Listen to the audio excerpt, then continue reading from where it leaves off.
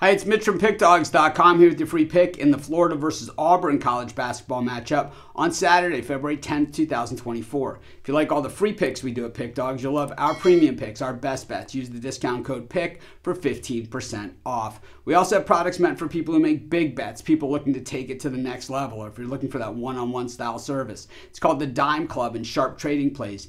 And of course, the only way to get these, though, is to text that number that you see on the screen. These are not available on the website. So if you make big bets and looking for a top-end service, text that number. But let's get to this one. Florida taking on Auburn, SEC college basketball action. And man, the SEC's been awesome this season. You know, Florida is one of those teams that came into the season fairly highly regarded. Of course, year two of the golden era there. He replaced Mike White and came over from San Francisco. A lot of hoopla and fanfare after the Dons had made the NCAA tournament. But the thing is that we haven't really seen those kind of instant results. It's like Florida's one of those teams that they're not really all that great, but they're not all that horrible either. And, you know, being in the SEC, getting a shot at a lot of the big boys and taking advantage of a couple of those is all it really takes to make the NCAA tournament field. So I think for a team like Florida, whether it's going to all be decided and how their season is going to be seen, you know, in the big picture is how they play in the SEC tournament, and then if they make it to the NCAA tournament, how that all pans out for them. And the thing is that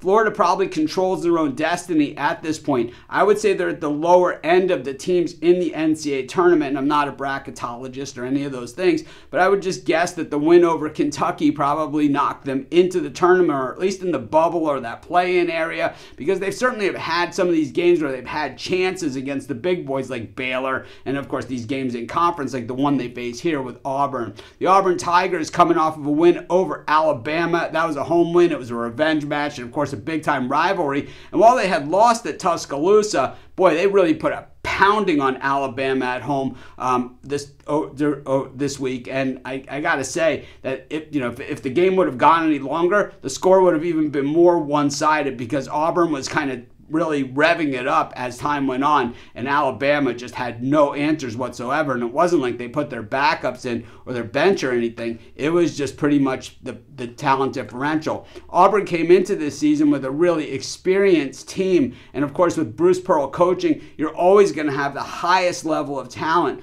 Florida has a really high level of talent as well. I'm not sure if they're as athletic as Auburn, but at the same time, I don't think they have the depth that Auburn does either. I think that Florida, I probably don't give them the credit that they're due because I think they were a little overrated coming in. But I think at the same time, I think they haven't really earned a lot of that credit. And I think when you look at Auburn's lockdown defense, that's why they win road games, and that's why they can cover games on the road. I think it's going to be a pretty good game, but what we've seen in these spots in general, even at home for Florida, is they haven't really held up. I'm going to take Auburn in this one, and that's going to be my free pick. Of course, while you're doing your picks, putting your bets in, be sure to use our free betting tools at sportschatplace.com. They're 100% free, and they'll help put you on the most favorable bets on the board today.